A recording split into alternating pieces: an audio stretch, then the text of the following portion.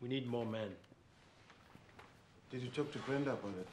Yes, yesterday. Ah, that must be Jason with the schedule. Come in, beautiful. What's this? Mr. Jason Chabalala. That's me. Am I under arrest? Captain Fader and team reporting for duty, sir. What duty? With a presidential bodyguard. We've been assigned to this office. Here are our orders. Your special branch, right? You'll see that they've been signed. Well, I don't care if they are signed.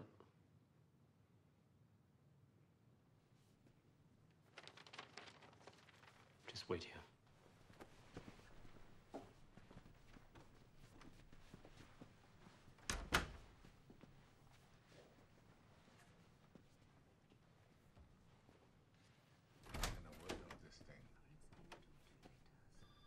Sorry to disturb you, sir. You look agitated, Jason.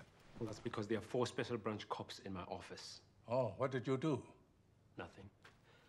But they say they're the presidential bodyguards and they have orders signed by you. Ah, yes. Well, these men are special trained by SAS. They have lots of experience. They protected the clerk. Yes, sir, but it doesn't mean that they have to come... You asked for more men, didn't you? Yes, sir. I asked... When people see me in public, they see my bodyguards. You represent me directly.